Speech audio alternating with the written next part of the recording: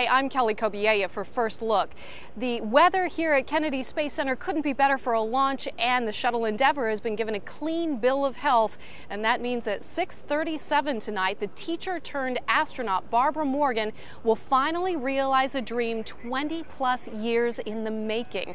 What is she thinking as she straps into the shuttle at the launch pad tonight? And what would Krista McAuliffe, the woman who was to be the first teacher in space, think about all of this? I asked Barbara Morgan those questions, and you'll hear her answers on tonight's CBS Evening News.